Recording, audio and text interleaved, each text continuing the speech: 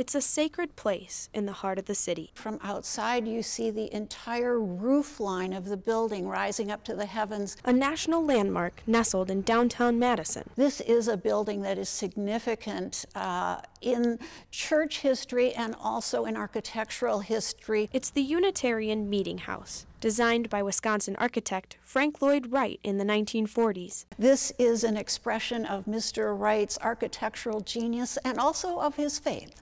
Wright was a member of the congregation there, like his parents before him. He believed in the unity of all things, and we see that reflected here in the design of the church. But this reverent building is facing collapse, with many much-needed repairs. The trusses in the roof are starting to fail, and the roof is starting to cave in. Rose Detmer and the Friends of the Meeting House are trying to raise more than $2 million for the cause. This renovation is actually critical to the continued structural stability of the building. This month, they'll be lifting the roof off the building and fixing what lies underneath. They should have a new copper roof on by fall.